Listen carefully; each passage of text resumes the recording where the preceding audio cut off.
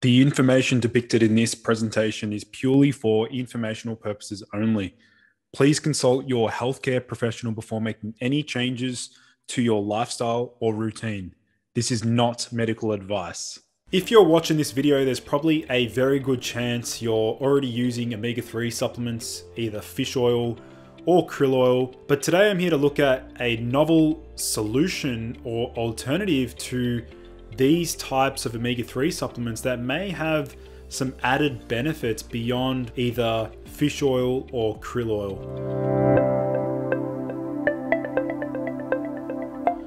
What's up guys, my name is Lucas and my mission is to bring you the most cutting edge health information that you'll struggle to find on Google. So please like this video, smash subscribe below, and if you have any questions or comments, leave them down below as I do my best to respond to each and every single one. So ultimately in today's discussion, we're gonna have a look at an alternative to the standard omega-3 supplements that you see on the market, either fish oil or krill oil. And I'm not someone who's against the use of these supplements. I've personally benefited from them in the past, and I'm also someone who encourages the consumption of seafood. I personally consume seafood 2 to 3 times a week, but this video is going to look at a different type of omega-3. What I'm going to look at is specifically its unique benefits beyond the standard omega-3 supplements. So first of all, let's have a look at the basic functions of omega-3 fatty acids. From a sports performance perspective or athletic performance, we can see that omega-3 fatty acids can help with neuromuscular function, they can improve one's immune function, they can modulate oxidative stress, they can affect exercise-induced bronchitis or lung issues, they can help with traumatic brain injury, and they can also help with muscle function as well. You can see here the predominant effect of omega-3s in the brain and the vascular system or the vasculature network. We can see that omega-3s can powerfully affect neuronal health, and we can see that the phospholipids or the neuronal cell membrane is actually made up of DHA. So we know that infant exposure to omega-3s can significantly improve brain development. And it's also important to stave off cognitive decline as humans age. In addition, we know that omega-3s can improve blood vessel tone and endothelial function, and that is because the endothelial cell membrane is actually made up of EPA. Here are some other functions of omega-3s. We know that omega-3s can actually affect the gut and specifically affect certain gut bacteria and microbes. So in a state characterized by dysbiosis, which causes weight gain, insulin resistance, and can even cause major digestive discomfort, there's an imbalance between these firmicutes and Bacteroidetes, which you can see here, these firmicutes class, we can see how the specific balance is altered. And with supplementation of EPA and DHA, we can see that it restores eubiosis, which is the right balance of these firmicutes,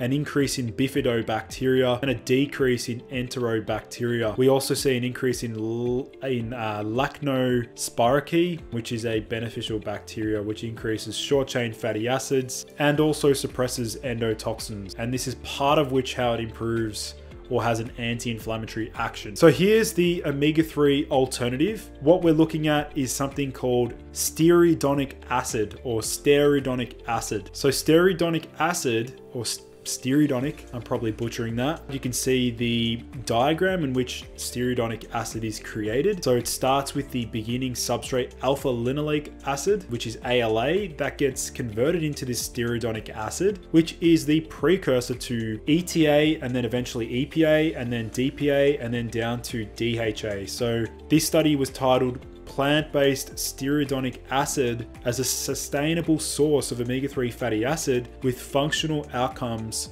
on human health. Having a look at the stearidonic acid facts, like alpha-lipoic acid, SDA or stearidonic is a shorter long-chain omega-3 fatty acid composed of 18 carbons, making it a precursor to longer chain fatty acids such as EPA and DHA. Unlike ALA, SDA has 4 double bonds, and considered an omega-3 fatty acid, SDA is emerging as an alternative non-fish source of omega-3s for at least 2 main reasons. While ALA-rich foods are often recommended as an additional or alternative source of omega-3s for those who don't or can't consume fish, most dietitians and most nutritional experts know that the conversion of ALA to the longer chain fatty acids is very inefficient. The conversion rate is appalling. That is why these plant-based foods are often a poor source of omega-3s, because the conversion of ALA to EPA and DHA is poor. Specifically, it's estimated that anywhere from less than 5% to 21% of ALA gets converted into EPA, while less than 1 to 9% of ALA gets converted into DHA. So stearidonic acid, if we have a look at the food sources, fortunately a limited number of foods contain a small amounts of SDA, including some seed oils such as hemp, and the most important one here today, which is echium or echium oil. To date, the American diet contains such low amounts of SDA that it hasn't even been measured. So you can see here the oil content of major SDA-rich plants: echium or echium oil, plantageneum, and then we also have ribos nigerum, which is blackcurrant, cannabis sativa, which is hemp. You guys will be familiar with that one, and then a couple of others as well. So really the best sources are echium oil, which I'm going to explore very shortly. Stearidonic acid, an interesting area of research I wanted to highlight. The study was titled Stearidonic Acid, Is There a Role in the Prevention of Management of Type 2 Diabetes? Now, this study is really exciting because it looks at how stearidonic acid may play a role in preventing and managing many of the symptoms associated with type 2 diabetes. So the question is, who can benefit from stearidonic acid? Well, theoretically, the same individuals who rely on ALA containing foods to increase their omega-3 intake may benefit from adding stearidonic acid to their diet.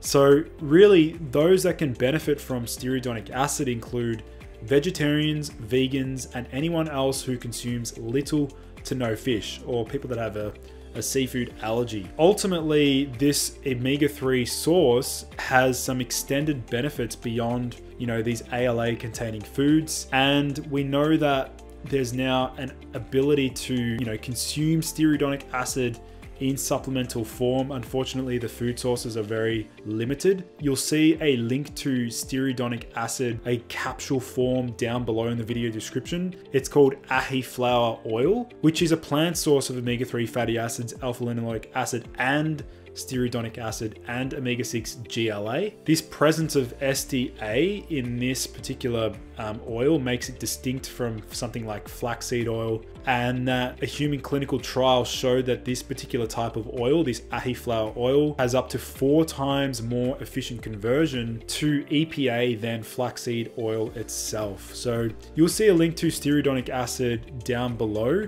And really, this video is not to discourage from consuming fish if you already consume seafood. This video was really to help people who are either vegetarian or vegan, or people who struggle to consume fish that need to boost their omega-3 status. This is a solution and a strategy that can help to do that. So really, my stance has always been to aim to get the most amount of nutrients we can from our diet, but in certain scenarios, certain diets, this is just not possible.